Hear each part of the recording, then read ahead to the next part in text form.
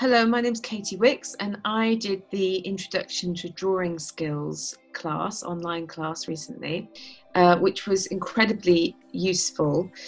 I'm not a professional artist, I'm an actor and writer in my normal day job, but I've always painted and just in my spare time I find it very relaxing and rewarding thing to do, to have an extra creative outlet that I don't feel is going to be sort of judged. It's nice to have something creative which is separate from the creative things I do for my career. But recently I've been trying to paint and draw more, especially in lockdown. Yeah, I really enjoy painting and I wanted to do the drawing course so that I could improve my painting.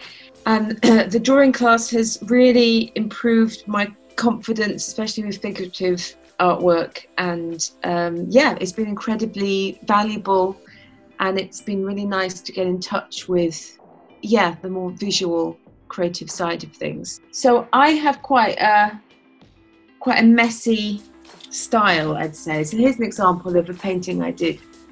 That was I did a pencil version of that in the actual class and then went over it with some paint. What's been really good and helpful that I learned in the drawing class, particularly in the figures week, was learning about proportion. I think that's improved hugely. This one I'm really pleased.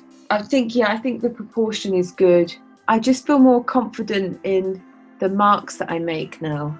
So that learning about figures was really useful. That was great because before I don't think I would have had the confidence to try and attempt something with such kind of simple lines. But what the course really helped with was things like improving observation.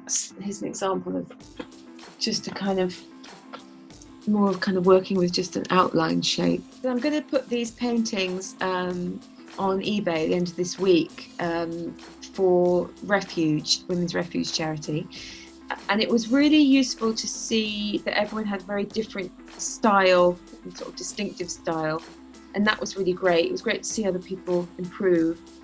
What it was really useful for was working out that I did sort of have a style. I didn't think I had one, but actually seeing other people's work, it was really good to sort of think, oh, actually, well, I don't think I'll ever be able to draw like that, or I prefer drawing like this. So it was good to get to know sort of what I was good at and actually what my sort of taste was in terms of painting going forward, and that I think that I'll always be attracted to a more kind of looser, fluid, maybe more sort of minimal style and not very detailed in my paintings. And that was good to realise, because I think before I was comparing what I was doing to different styles and thinking, oh, it's not as good, but actually I've really embraced what I like doing and just tried to get better at the style I like, and that's been really freeing